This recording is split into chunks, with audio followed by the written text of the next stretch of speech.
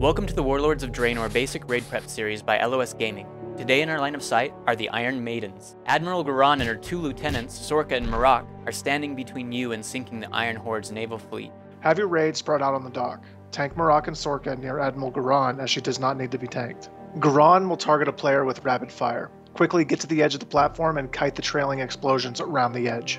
At 30 energy, she will begin targeting a player with penetrating shot. Collapse onto the straight red line to share the damage. Enforcer Sorka will randomly charge raid members, which will chain to anyone within 5 yards, so stay spread out. Do not dispel the dot she starts to place on players when she reaches 30 energy. Marak the Blooded will target a player with a squiggly line. The player targeted should move to the side to ensure nobody else is hit with a conal attack. The tank should step into the squiggly as well to intercept the burst from crystalline blood. She will mark 3 players with her boomerang axe, spread out from each other to minimize the damage. Every couple minutes, the Maiden with the lowest health will board the Harbor Dreadnought. Assign a tank, a mobile healer, and 4 DPS to follow Marak and Sorka over.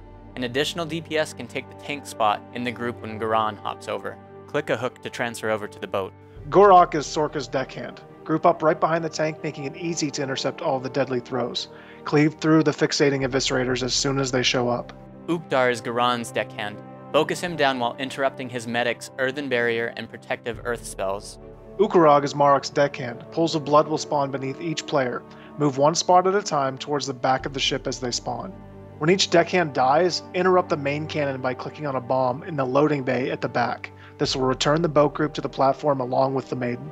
When a Maiden is on the ship, the raid will be bombarded. Start the bombardment dance by finding an area that's not targeted, then stepping onto the bomb after it lands. Step back once your bomb turns red. After the explosion, move back into the open area. The bosses on the platform will still be doing their abilities, so remember to handle them properly. The first Maiden to hit 20% health starts phase 2. Every 10 seconds after that, the Maidens gain a 5% damage buff. You will want to save Bloodlust and make sure all of them are as close to 20% as possible to reduce the time in this phase. Garan will now deploy a turret which will spray dodgeable orbs in all directions. Kill each quickly. Sorka will target a player and after 8 seconds do a large amount of damage to them. Be sure the player is topped off beforehand.